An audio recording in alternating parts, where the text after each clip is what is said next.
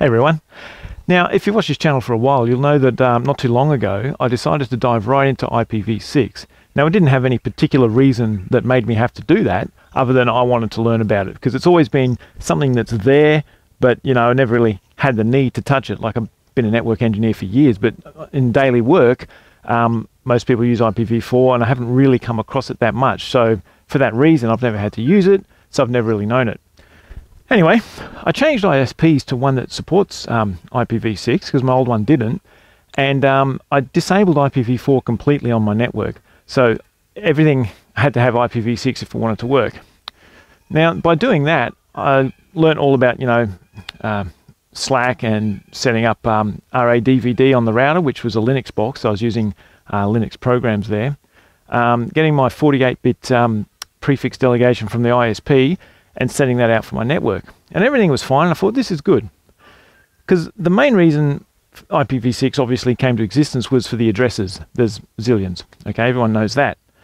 But the idea of that, really, like, why we want that is so we can have end-to-end comms. Like originally with IPv4 even, back in the day, originally you'd have this host with this IP address, this host with this IP address.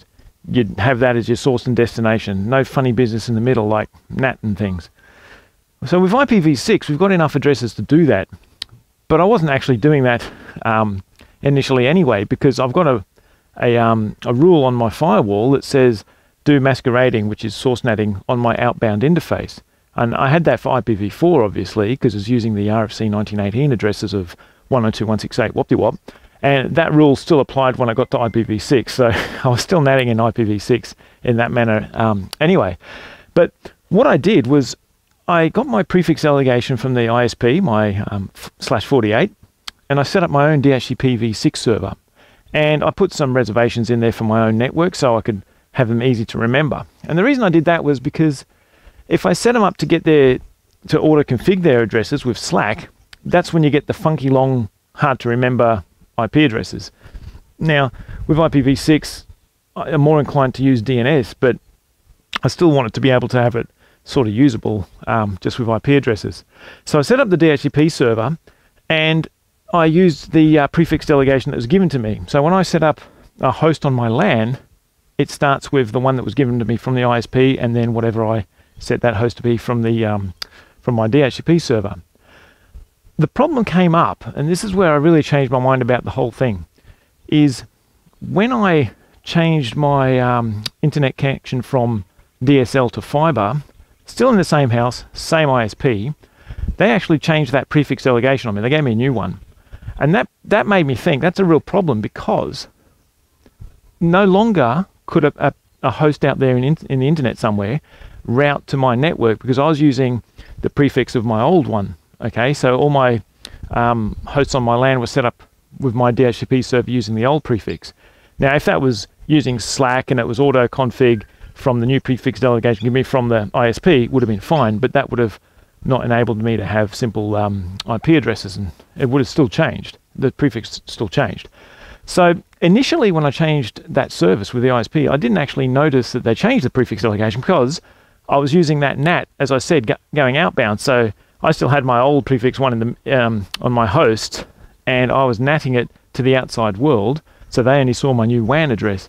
But when the traffic comes back, you know, it translates it back to the original.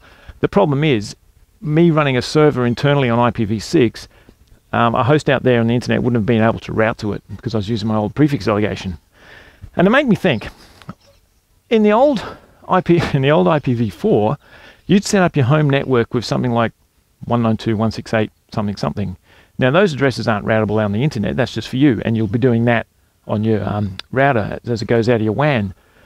The thing is, you can keep that same addressing scheme no matter what you do on the WAN. You can change ISPs, change, well, that's what you do, change ISPs, change your WAN IP address, and you're still doing natting.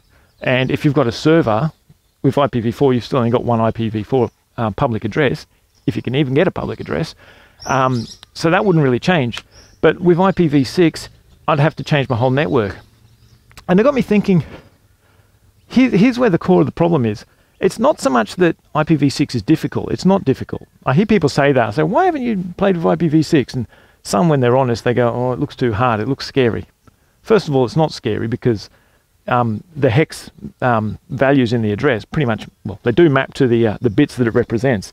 So thinking about subnetting, it's simpler in my mind. There's just a couple of things to learn about the multicast ICMP let me rephrase that. The ICMP messages you use for it, and a lot of multicast involved.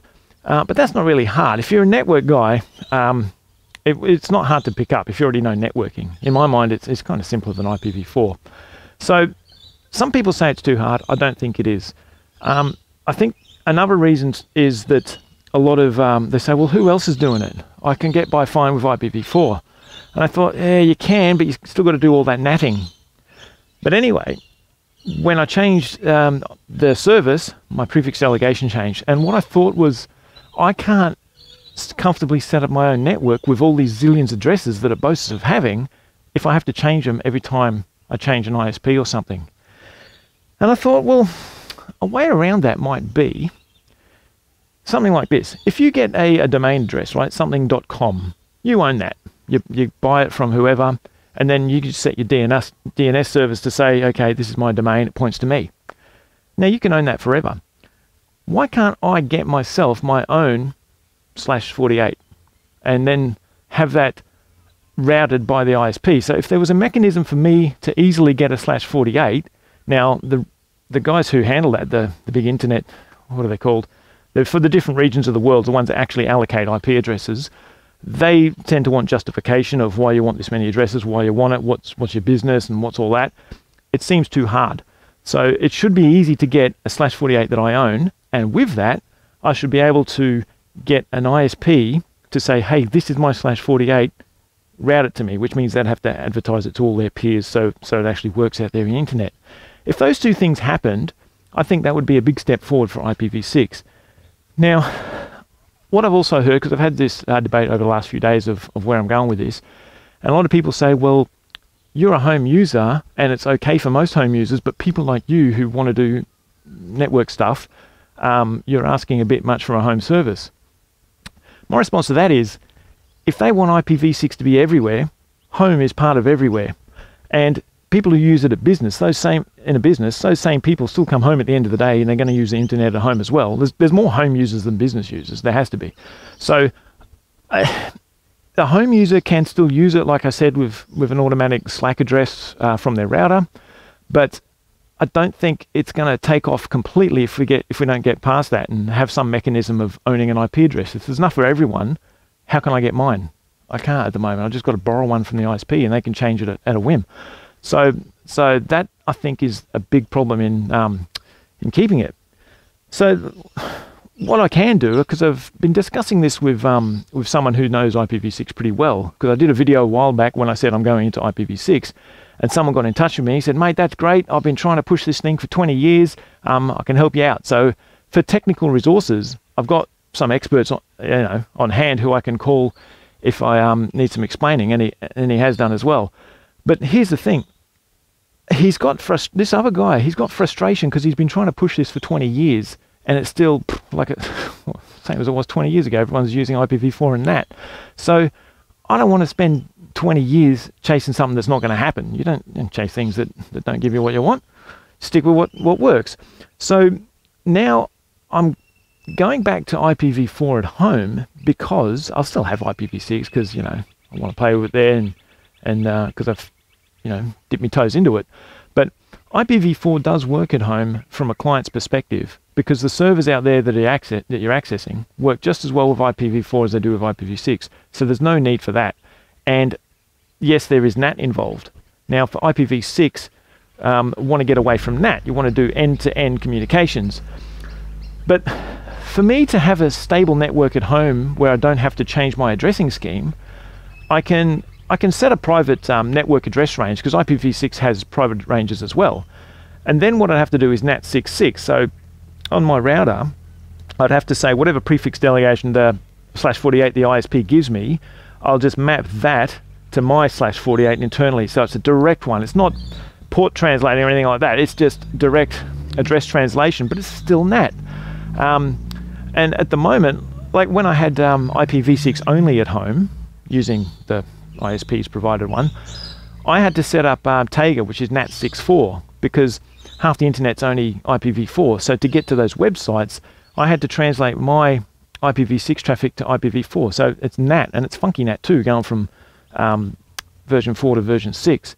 So these are the problems. I don't think it's so much that it's too hard. It really isn't. But I do think there's lack of support from even the vendors out there. Like there's some equipment that, you know, they say they support it, but when you get down to it, you can tell that they fundamentally based it on IPv4. You can just sort of get that feel for it. So the vendors are going to have to do it. Then it becomes a case of it's chicken and the egg. You know, vendors say, well, is anyone using IPv6? And the IPv6 people say, well, have we got support from you know, companies out there? So there's that aspect. But I think, as I said, I don't know if everyone wants to do it to the degree that I want to do, which means knowing how it works and everything. But if you can own an IPv6 subnet yourself and get your provider to route it for you out in the internet, then I think that'll go a long way, because then it can have absolute end-to-end comms, you know, for IPv6. So I'm going back to IPv4 for my main systems, because I don't want to have to use NAT 4.6 or NAT 6.4, you know, the one where I go from my IPv6 network to IPv4 at my router so I can get to an IPv4 address. I'll just use IPv4 and maybe use IPv6 in a dual stack, but that's another thing. Why do I want to run 2 stacks? I mean, I can do it, but why have 2? It's like, which one are we doing here? So I think when I read about the reasons why IPv6 hasn't taken off, I don't think they've addressed the fact that you can't yourself own an IP address or a range, a subnet there. If they do that, if there's a mechanism to get your own prefix and get your service provider to route it for you as a standard thing, like DNS is, where you can get your own domain and get a DNS server to advertise it for you. If there was that mechanism for IPv6, I think that'd go a long way, because then you could be confident that you own that address space and your provider will route it for you. So that's where the ISPs have to come in. Now, I had an issue, as I said, when I changed service with my ISP.